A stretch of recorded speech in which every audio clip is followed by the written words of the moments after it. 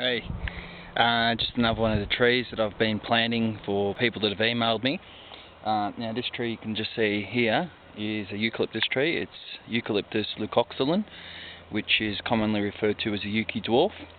Has a nice bright red flower when it comes out, or blossom when it comes out.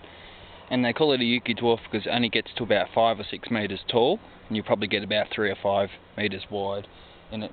Now, like with the other natives that I've planted, I've just put it in, I've dug a hole twice the size of the pot. I haven't teased any of the roots, being a native tree, and I haven't fed it with regular fertiliser because they don't like a real richness to them as well. So I'm just going to give them a native plant food. But that's it.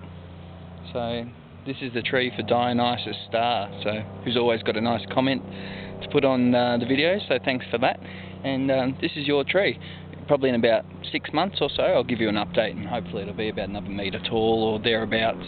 Oh, maybe not a metre, maybe a bit less than half. We'll see how we go. But that's it there. Beautiful tree. When it's in blossom I'll probably wait and do a video about it then. An Australian native Eucalyptus leucoxylon, or Yuki dwarf as some people call it. Alright, see you soon.